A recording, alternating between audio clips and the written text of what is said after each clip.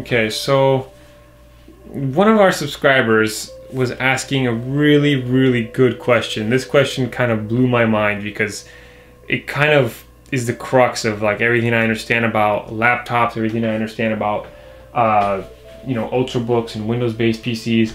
And basically what this person was asking is, you know, what's the deal? Should I get a Windows-based laptop that's gonna cost me, let's say, $1,000?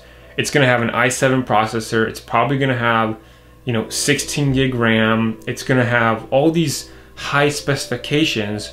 Or should I pay the same amount, $1,000, or should I pay $1,300 and get 8 gig of RAM, i5 processor? You know, it won't be nearly as good spec-wise, because that's kind of how the MacBooks are. They don't have as high specs, but somehow they still manage to sell. And why is that? Why are the MacBooks that are lower spec outselling all the Windows-based PCs that have i7s and 16 gig RAM, and some of them even have dedicated GPU graphics? What it comes down to is when people buy MacBooks, they're buying like a whole sphere of services, and they're buying feelings and they're buying experiences that you don't get on the Windows-based laptop. When you go and you buy a Windows laptop, you buy it pretty much for the raw performance. You don't really get it for anything else. So if I was gonna buy a Windows laptop, and in the past I would tell people, don't get Apple laptops. They're not worth the money because the specs aren't as good. But I didn't understand what other information there was out there about why you should get a MacBook, and I didn't have one at the time, so I didn't know what Apple was like. I didn't know how they'd help me out. But what it comes down to is, when you buy the MacBook, you're buying the Apple support that comes with it. So if there's something wrong with your MacBook, you go ahead and you take it to Apple and they will replace anything. In fact, just last week, I had my iMac getting set up. I got one, and I had a problem with the SSD. I went straight to the Apple store. They replaced my SSD, and guess what else they replaced?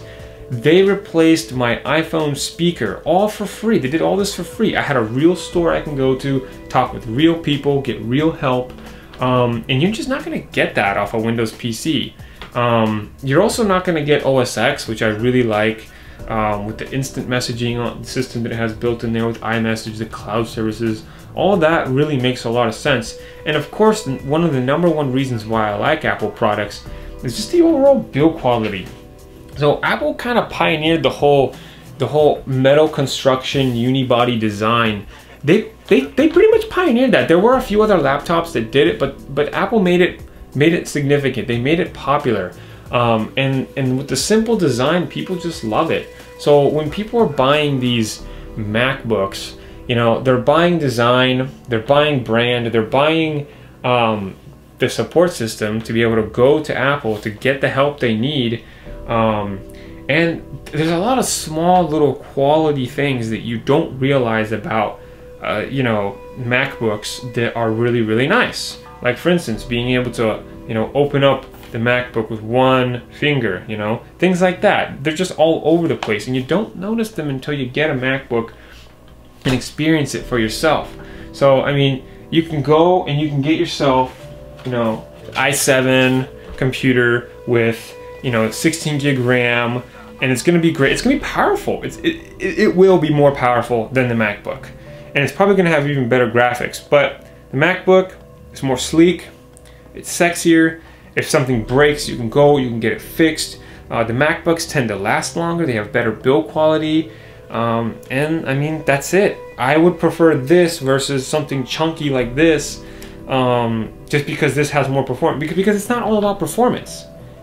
What it really comes down to, what it's really about, is it's about the experience, and Apple gets that, and Apple knows they don't have to put an i7 with 16 gig in there, because people will still buy this MacBook more over something that's a performance powerhouse. But the performance powerhouse doesn't have the support systems. It doesn't have the build quality. I mean, look at this thing. It's like, it squeaks and stuff, and just, you know, it's just not very good.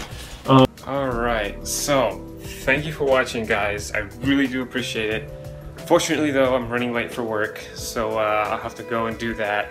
Yeah, so I just want to come across as genuinely that I really do care about you guys, and that I read your comments, I take everything to heart, so I'm constantly trying to make the channel better. Please, if you have any type of tips or ideas on how we can make the channel better, let me know in the comment section below. I read all the comments and I reply to you guys.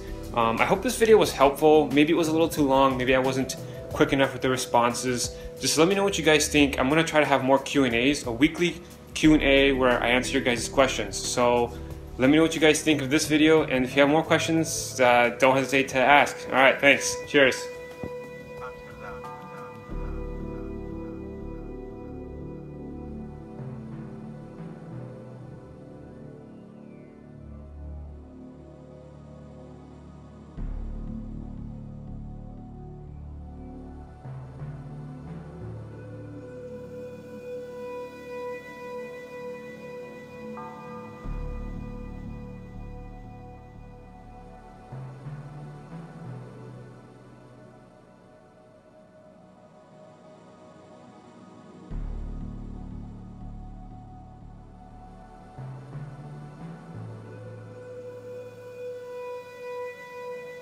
Amsterdam.